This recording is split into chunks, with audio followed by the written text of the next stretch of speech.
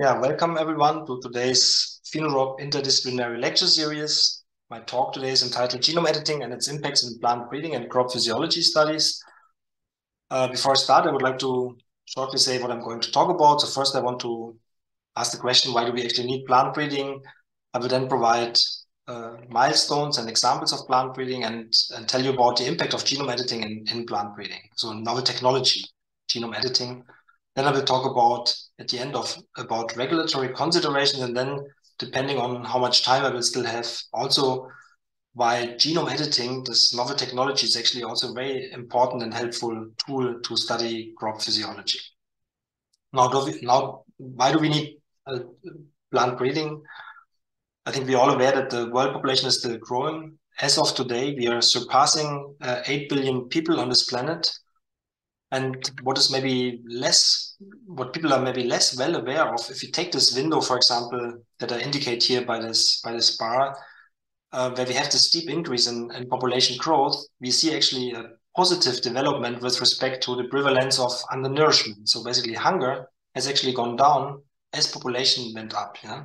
And of course, it's not where we want it to be. So there's still in 21 an estimate of 690 million people suffering from hunger by the FAO is still too much.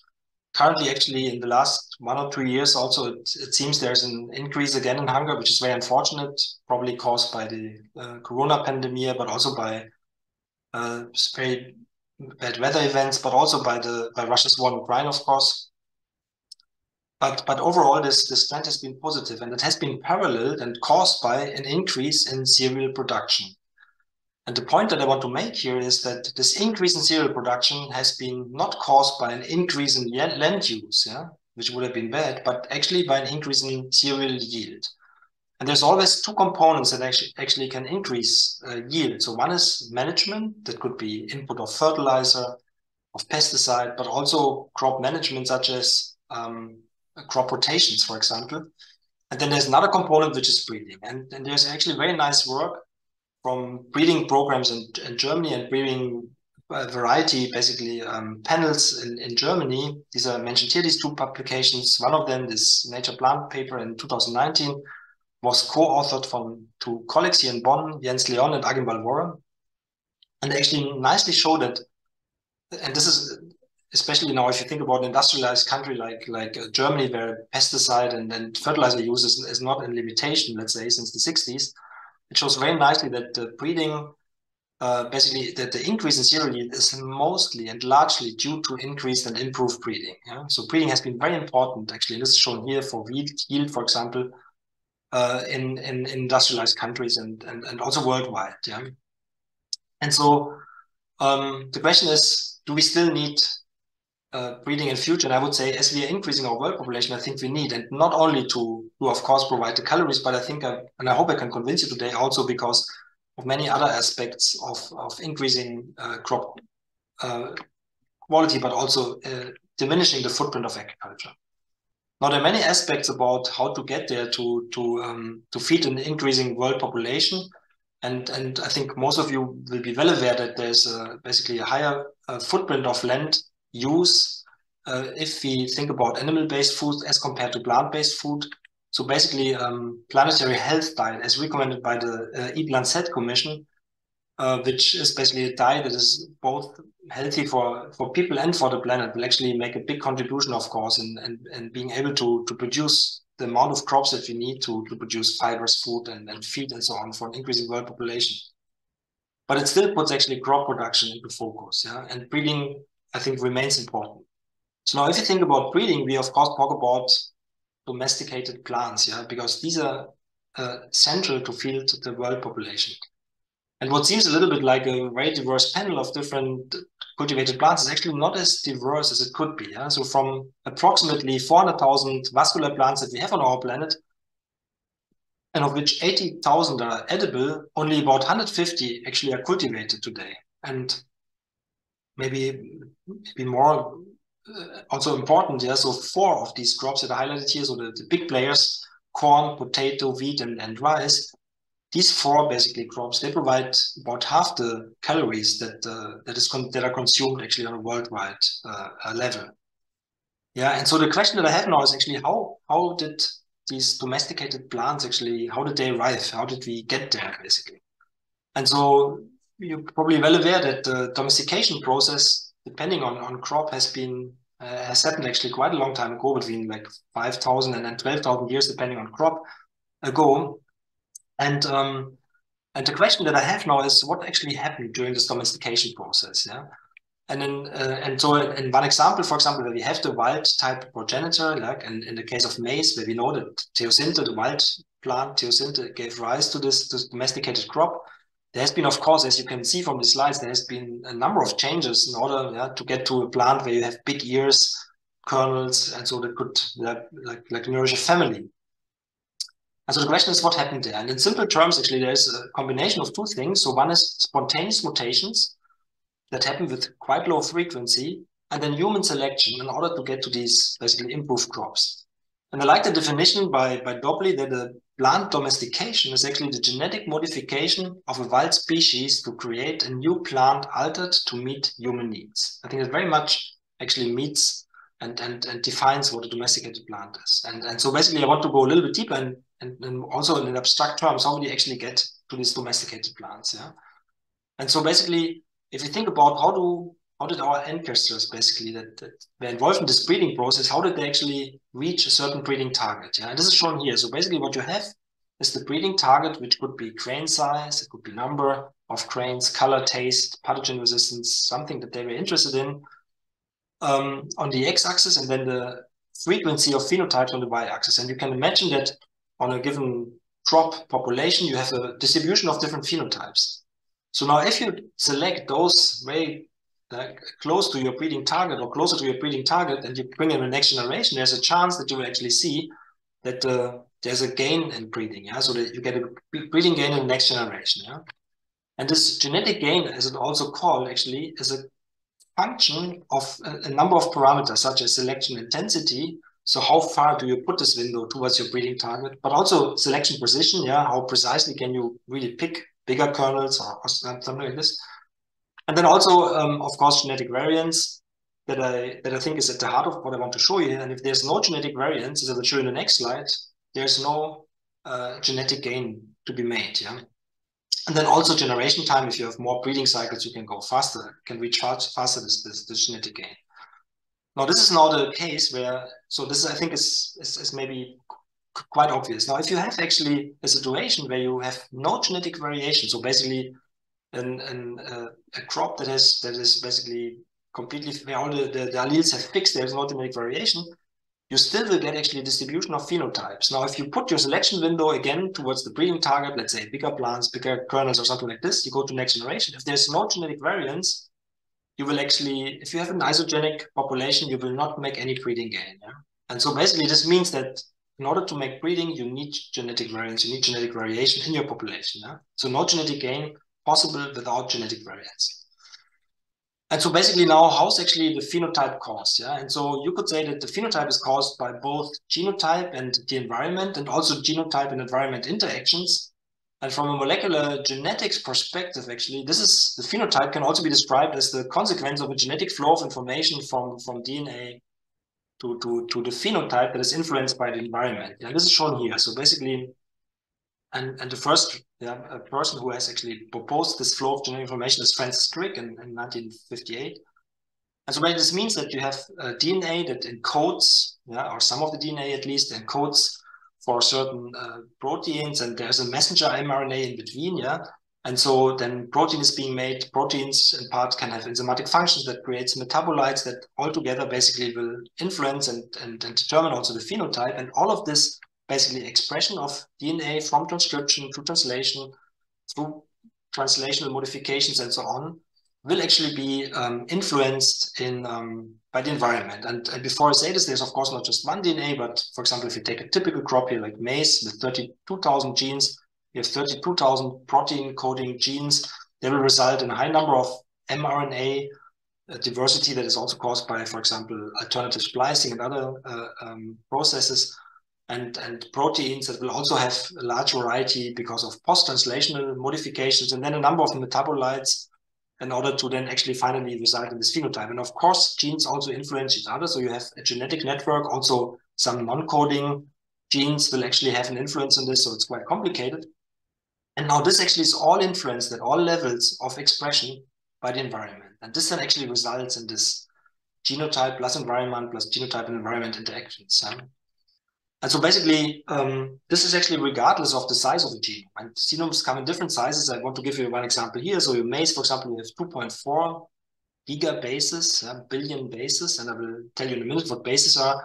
This is similar to humans and pepper. And for example, in a polyploid or hexaploid organism as bread wheat, you have even 17 gigabases. And what are these gigabases? This is actually referring now to the constitution of the DNA.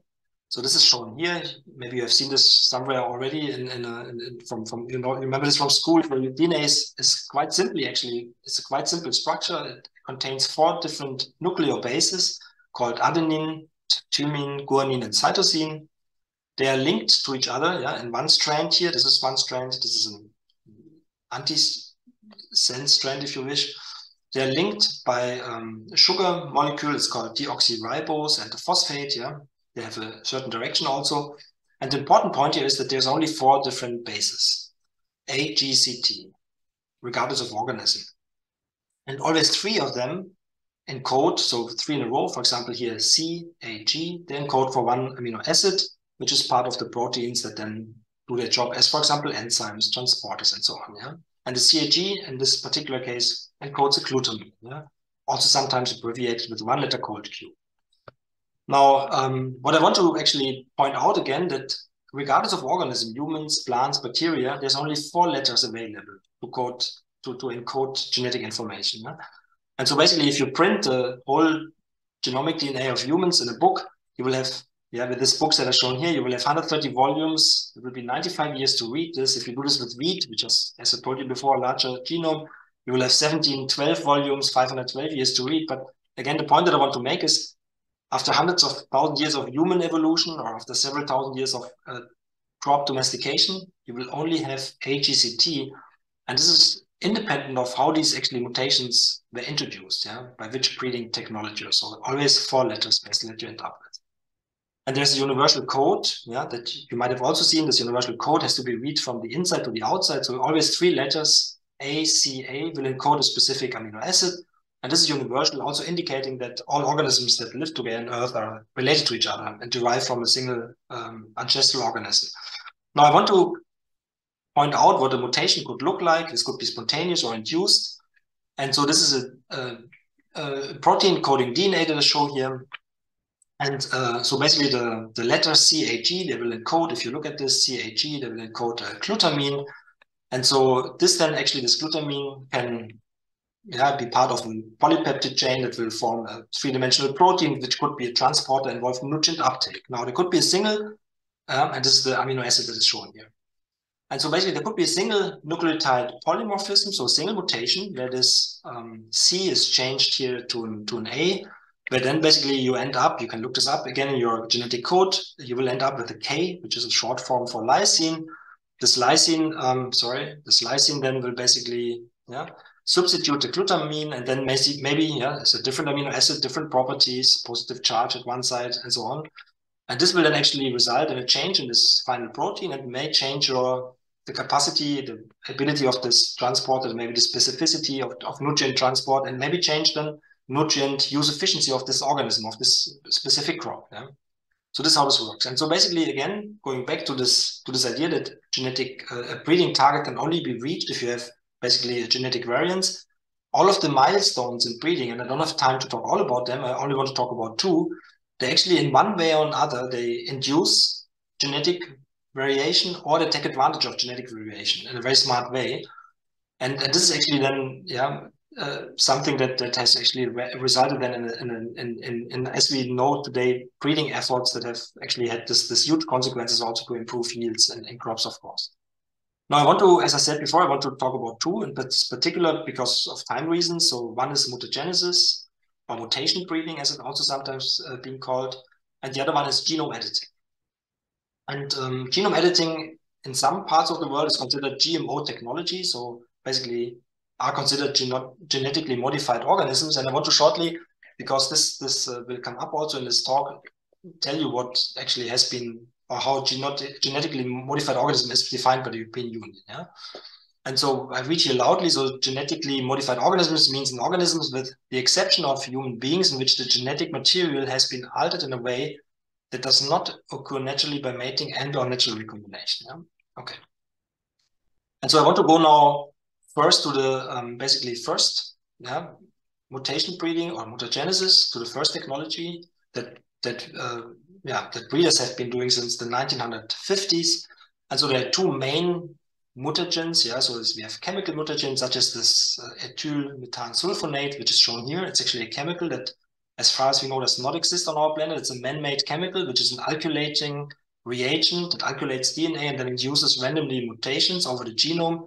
It mostly actually changes or reduces GC to AT transitions, yeah, low point mutations. And then there's another physical mutagen. Yeah, this is a radioisotope 60 cobalt, which is an isotope that is synthetically made in nuclear facilities. Also, as far as we know, does not exist in our solar system even.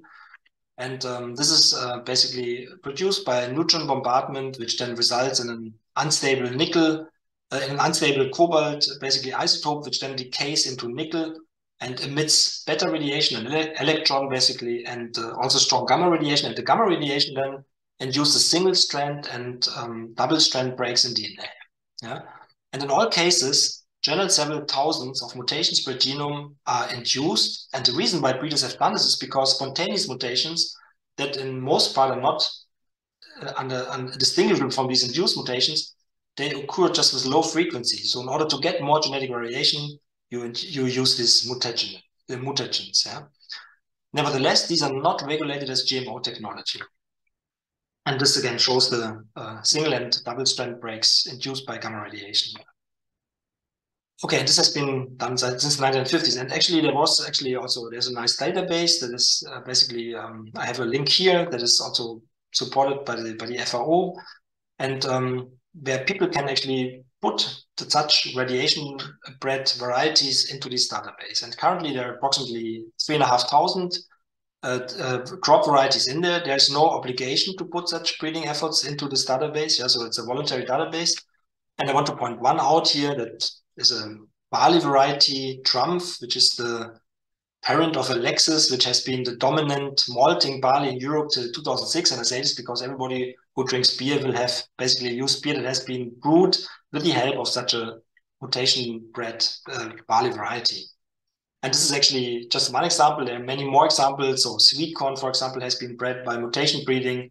Semi-dwarf mutants that are lodging resistant have higher yield, virus-resistant cacao, fungal-resistant Japanese pear, grapefruit, which is seedless, has been bred by mutation breeding. A number of barley varieties, as I showed you before, but also, for example, durum wheat, yeah, which with higher yield and also different properties that have actually made it into the market. And these are basically items that we can't escape, that are basically all around us, that have been made by mutation breeding. And again, there's no obligation for breeders to register this in databases, as I told you before.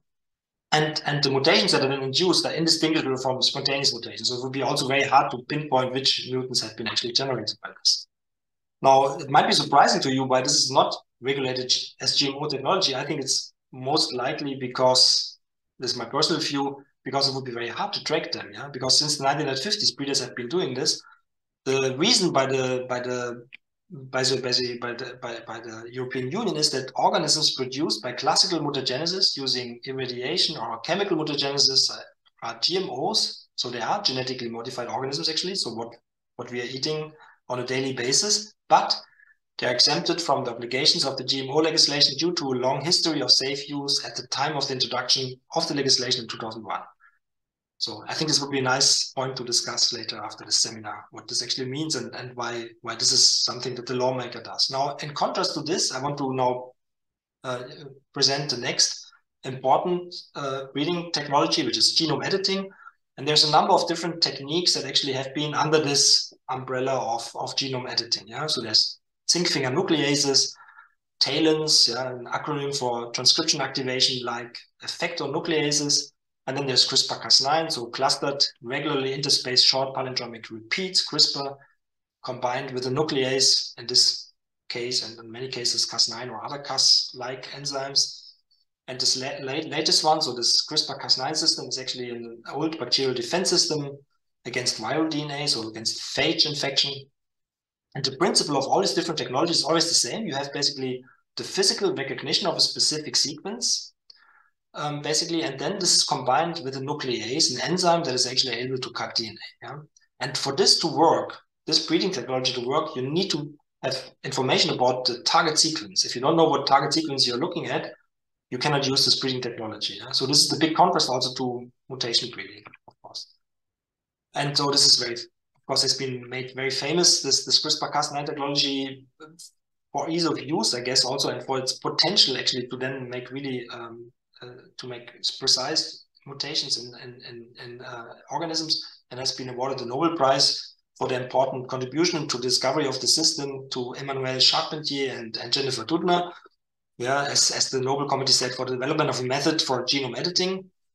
And so I want to again highlight what is the novel and the revolutionary basically aspect of this technology. So genome editing is very precise. So you make precise mutations at any positions in the genome, whereas mutation breeding that I initially introduced to you actually alters the genome at random places. Yeah, in order to hit a certain target, you need many of them. So that's the big difference. Yeah, and I want to point out here again that this is not something that, of course, Jennifer Doudna and Emmanuel Charpentier developed. It's something that they discovered. It's a very old system. And this is the tree of life here showing bacterial diversity by genome sequencing. So the bacterial basically domain, oops, I go back, the archaea, and then much later in evolution, of course, humans and plants that appeared on our planet. But the point I want to make is that CRISPR-Cas is found in around 50% of bacteria, which means it's a very old system. Yeah, before eukaryotes, before humans and plants were on this planet, approximately 3.5 billion years old. So it's an old system that has been established by nature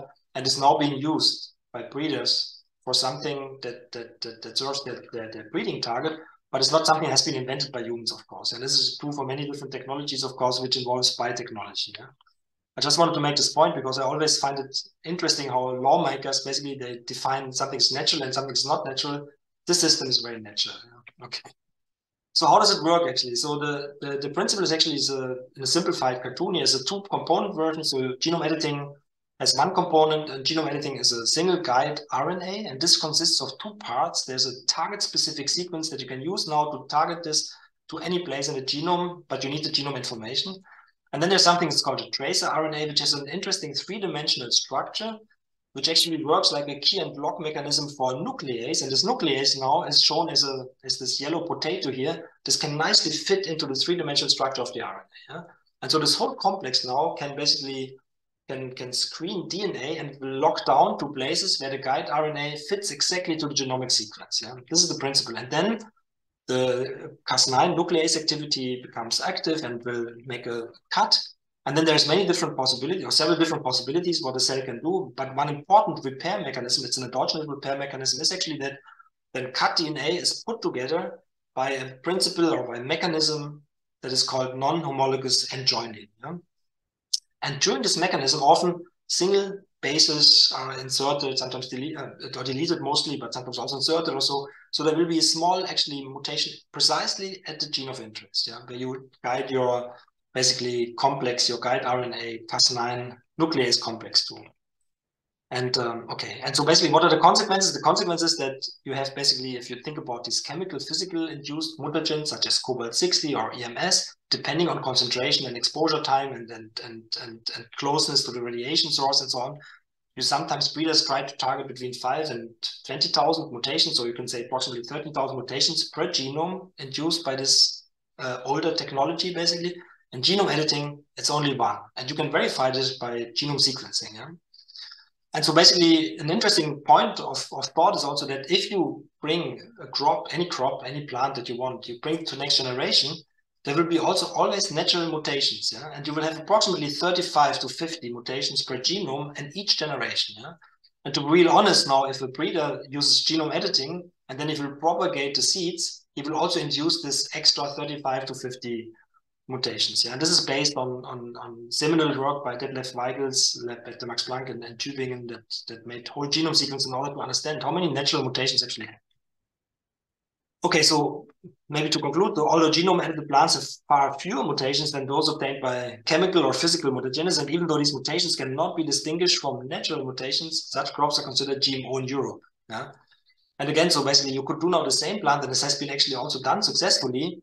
That has been, so the sweet corn, for example, that has been achieved by mutation breeding, where you have many, many mutations that are undesirable, that you didn't want to have, that breeders didn't like, or didn't aim for, let's say. But one mutation that then affects synthesis, a gene involved in starch synthesis, which then involves or results in the accumulation of sugars, which makes a sweet taste. Yeah.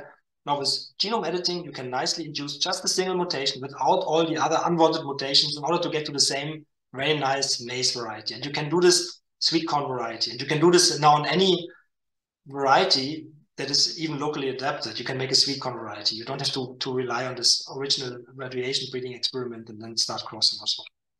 But nonetheless, so the sweet corn, conventional sweet corn that we know, that I guess many of you have tried, is not considered GMO, whereas the targeted approach, yeah, where you have just this one single mutation, is considered GMO, at least in the European Union. Now, I want to give you 3 examples that I find interesting, that how actually genome editing can be nicely used, yeah, to improve breeding. And so one example is powdery mildew, Plumeria graminis, which is a devastating disease in wheat. And it has been known for quite some time this powdery mildew resistance can be induced by deactivating a certain gene, which is called the MLO gene. And I don't talk about this gene in more detail, but if it's deactivated, powdery mildew cannot anymore affect plants. This has been found by different methods, also classical methods and diploid plants, but it cannot be easily achieved in wheat because wheat is a complex genome of 3 subgenomes. Yeah, so you would need to hit all 3 copies of all 3 subgenes genomes of the specific MLO gene in order to achieve your resistance. Yeah. And this is shown here. So it's difficult to target simultaneous 3 genes by conventional methods. If you think about mutation breeding, it's actually, if you think about the probability, yeah, so many genes, 3 at the same time, you need to have such a mutagenesis rate that plants would not survive. It's impossible. Yeah. Now, this is shown here that you need to hit all 3 copies. Yeah. So wild type plant that has not been undergone genome editing is susceptible. So you see the snowy-like appearance of this fungal pathogen. Yeah. If you knock out one copy of one MLO from one subgenome, yeah, it's not enough. You still have susceptibility. You can do this with either of the subgenomes. You can make double knockouts. Yeah, it's not enough. You need to hit and knock out by genome editing all 3 subgenomes in order to get resistance. Yeah, and these plants are, so only we talk about 3 mutations, not 1,000 mutations. Yeah, these 3 mutations now will make plants basically resistant to Plumeria graminis, and they can be grown without the impact or without pesticide use in order to prevent this disease. Yeah, so it's actually a very nice approach to minimize the chemical input into agriculture here. And this could be done for many different species, including wine, for example, which has a huge problem of pathogen and fungal disease susceptibility, of course. Another example from in this case, from a colleague here in Bonn, also Armin Jormi, the plant pathology, together with Jochen Kumlin at the IPK in Gattersleben, a similar approach, genome editing, to make partial resistance against SMUT disease in maize. And there's a different target here, lip oxygenase, in this case, it doesn't matter, which again, yeah, can actually nicely result in partially resistant plants that need less or no, basically, pesticide against this disease. Another 3rd example that I want to bring is also from a colleague here in Bonn, Peter Dörmann's lab, which nicely showed that you can knock out actually glycosylate accumulation in Camelina sativa. Camelina wild flux is an old crop that has been grown in Neolithic times already in Europe. It has actually been pushed away a little bit in its significance in agriculture by canola, by rapeseed, for different reasons. One of the reasons is that in canola, there has been in the 50s by classical breeding has been identified plants that have oil content without glycosinolate, so they're glycosinolate free or low. They have low glycosinolate content, let's say. And this has actually then increased the use of rapeseed and pushed also Camelina a little bit on the side. And the difficulty with Camelina is that, similar to wheat, it has 3 subgenomes. It's a hexaploid organism. where you have to deactivate 3 copies at the same time, which is very difficult by classical methods, but very simple and very powerful, of course, with genome editing. And this has been done here. And these plants, while they cannot be grown in the European Union, unless without hurdles of GMO technology, they can nicely be grown, for example, in Canada and US, for example. And they have a lot of disadvantages. So camelina has a lot of advantages compared to canola, for example, with respect to oil quality, a lot of polyunsaturated fatty acids, tocopherol as an antioxidant, and also a nice cover crop and so on. Something that I would be happy to discuss in more detail. Why this actually is a really cool approach to do that. Now, the last example that I want to give is actually something that's called de novo domestication of a wild tomato. It's a very nice paper together with a colleague from Münster, Jörg Kuttler, where they were able, with just 6 known domestication genes, to basically use a wild tomato, Solanum pimpinellifolium, South America, to shortcut, if you wish, 2,000 years of domestication. Yeah? And so this is shown here. So basically by targeting specific genes that were known as domestication genes, they could alter plant and fruit morphology. They could increase dramatically fruit number, fruit size. They could increase also lycopene accumulation, so content that is beneficial for human nutrition actually was increased. And so this is one example of several examples where people have actually now been able to use wild plants, wild progenitors, and went through domestication process very quickly with this precise genome editing tool. Yeah? And I think looking back and maybe reminding you of what I said before, that actually we are very selective actually in the number of species that we have and cultivate as crops today worldwide. Actually, I think it's a very powerful tool to maybe think about cultivating other plants also to increase the crop diversity that we have today. Now, I want to make one point also here, that while there is this overall positive development of decreasing undernourishment, there is still actually a problem also that there is something called hidden hunger, which affects many more people than just hunger. And so the FAO estimates that around 2 to 3 billion people are affected by hidden hunger. Hidden hunger means it's a deficiency in micronutrients, mostly iron and zinc and iodine and vitamin A. And this deficiency affects many people. And I showed you one example here where you can improve nutrient content of crops. And that's something that I think also is actually could be and will be a very useful target of genome editing, yeah? And something that we should take care, just we should be aware of. And so basically this shows just about the policy, the regulatory consideration. So in the European Union, genome editing is considered GMO technology, everything that is green here, so which is most of the world. It's not considered, most of I don't want to say most of the world. It's a big part of the world where it's not considered GMO technology, such as in Canada and US, for example. I showed this before. And so why is this actually regulated differently? And this has to do with the way that the lawmakers in Europe and US, Canada basically look at this. Is it product-based? Is it a product-based view about the technology, or a process-based view? And in the process, you need this coding sequence for Cas9 and guide RNA, which will later be crossed out. So it's not anymore present in the final product, but it has been used. So basically the US, the European Union sees this as a GMO technology, whereas in US and Canada, the statement is that you should not regulate a plant that could otherwise have been developed through traditional breeding techniques. It's undistinguishable from other breeding techniques, so there's no reason for them to regulate this. Yeah, and this actually creates also a lot of course, problems if you think about exchange of breeding material, and that's also something that I'm happy to maybe discuss with you after this seminar. So now I want to come to my last point, and this is actually how can we use this in plant physiology, and that's where my lab is personally mostly interested in. That's why we also start genome editing on a larger scale now in my laboratory in order to understand gene to phenotype relationships. And I want to demonstrate, I want to show this again, what I showed you at the beginning, the flow of genetic information, to show that environments have a strong impact on expression of certain genes. Yeah, and I want to pick out phosphorus. Phosphorus is an important macronutrient, but also limited resource on our planet. So that's an important, basically, nutrient to think about in agriculture. If you look at plants that have been exposed to phosphate deficiency versus phosphate sufficiency, you will see lots of changes. Yeah, this is shown here. So you will get probably 2,000 approximately, depending on crop species, differentially regulated genes. Yeah, and they will result in many different metabolites. And it's always difficult in these kind of experiments to differentiate cause and consequence. Yeah, so what is actually causing adaptation, let's say, of a certain plant to phosphate deficiency and what is just a consequence of phosphate deficiency. And of course, you would like to have for breeding purpose, but also for a better understanding of how plants deal with phosphate deficiencies, you would like to have the physiological relevant, basically genes and mRNAs and proteins. You would like to identify them in order to better understand how plants cope with phosphate deficiency. Yeah? And so this can be very difficult. And what you need actually is you need to have isogenic lines which have only a difference in one particular gene that you want to test as a potential candidate for this phosphate homeostasis, let's say. Yeah?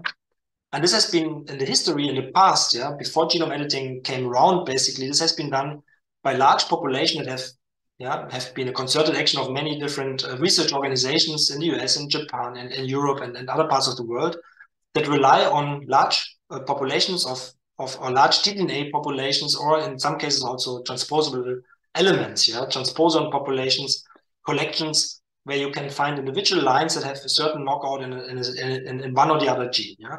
Now, there have been, while this has been very important and crucial to understand plant physiology and gene phenotype relationships, there's also important disadvantages of these collections that have been established.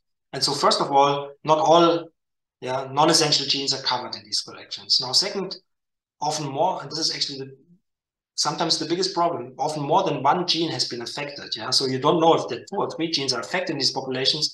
You know what is causing actually the phenotypes that you then observe. And so basically, which is then maybe the most important reason and disadvantage of this technology is that only these tDNA and transposon collections are only available for certain model plants and major crops.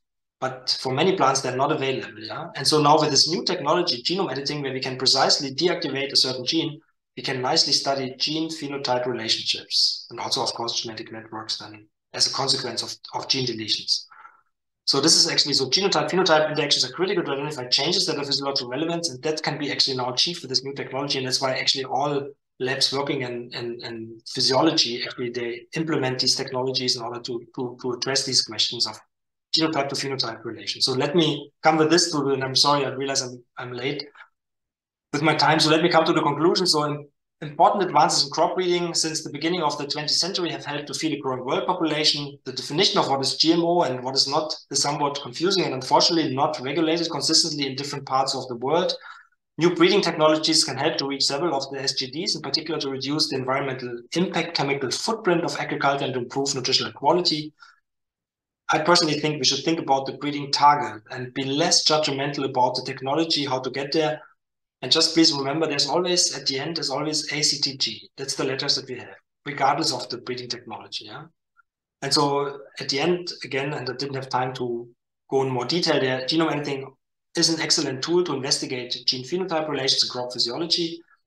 In case you would like to have some more information on genome editing, I recommend to have a look at the webpage of EUSAGE. EUSAGE is a network of scientists representing approximately 134 plant research institutions in Europe that try to provide more information on genome editing. There's a very nice database where you can look up a lot of examples of genome edited plants. I also like the webpage of Progressive Agrarwende with also a very nice database. I think this is currently only in German. Of course, if there's any questions that remain after this discussion, I'm also happy if you contact me. My contact details are given below. Thanks again for listening. I'm looking forward for the discussion.